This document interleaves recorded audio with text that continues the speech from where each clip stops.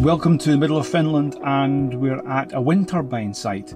So we're going to be doing an inspection, capturing some data and working with the maintenance company here.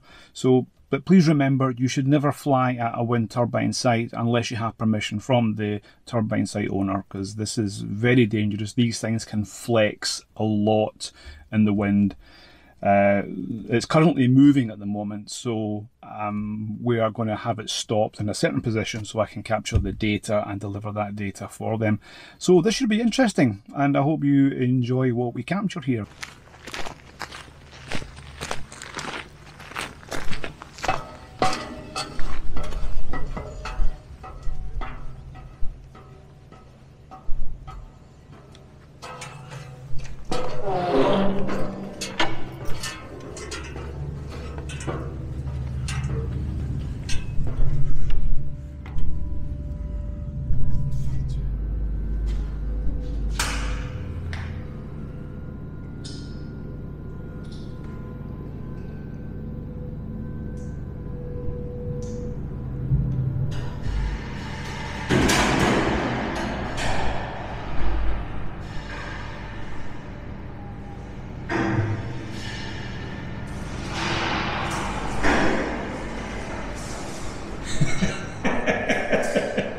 It's normal.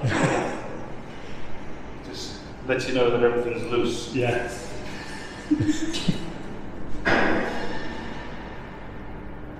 Nice one. If you're not happy with the position of the nacelle and the light's too bad, we can move it to wherever you think it's going to be good. If possible, if it could be turned around 90 degrees. Do you want the sun behind you? Yeah. Okay, we can go 180. Sorry, yeah, 180. Yeah, 180. Yeah. Okay, no problem. There is one thing I want to check first. Okay. So we've just stopped the wind turbine, and we're actually going to turn it 180 degrees because the sun would be in front of the drone. You know, capturing the footage, capturing the data would be quite difficult with the sun right in front of the drone. So we're actually going to turn the drone, so I can turn the turbine 180 degrees, which would be a lot better. But we have to do this by eye, I heard, so it's going to be fun. So we're now just shifting the pitch so that there's the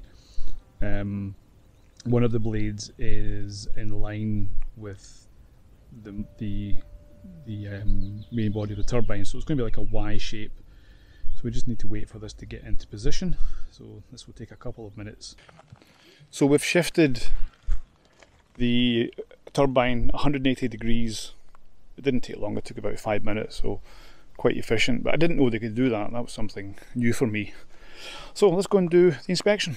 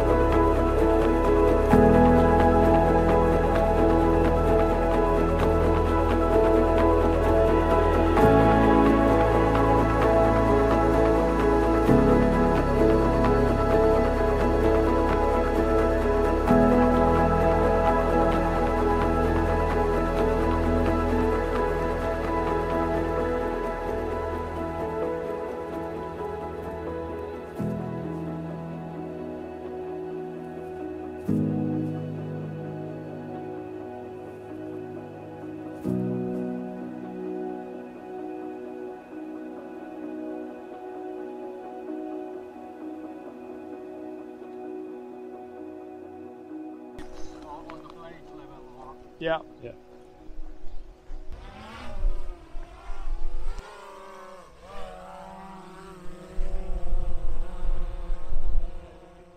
I asked Aaron to explain the importance of flight permissions and why you shouldn't be flying your drone over and around a wind turbine site. Well, as you can see, you have some very large blades that are spinning around, and with the moving winds, obviously the winds are much faster up at that altitude than they are down here.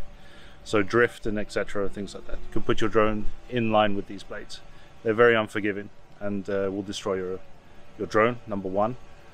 Secondly, then they will actually cause damage to the blades themselves, to the fiber, which then has a knock-on effect that the owner has to then send in people to inspect and repair any sort of damage.